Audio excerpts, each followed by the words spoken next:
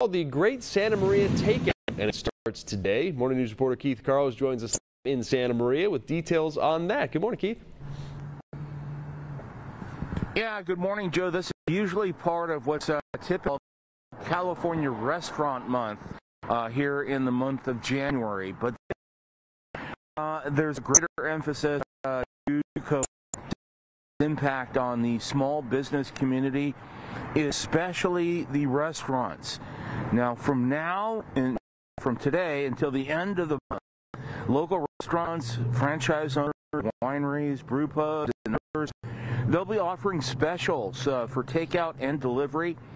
The Santa Maria Valley Chamber of Commerce and Visitors Bureau is encouraging people to support this campaign as local small businesses struggle and keep people employed amid the COVID public health restrictions. Help support your small businesses. It's a backbone of the community, and you have to acknowledge that we're out there, we're trying to make a living, we're trying to employ people, and we're doing the best we can, and fortunately we can still do takeout, a blessing for us, but just kind of remember the next time you order, you might want to consider the small business versus the big box stores.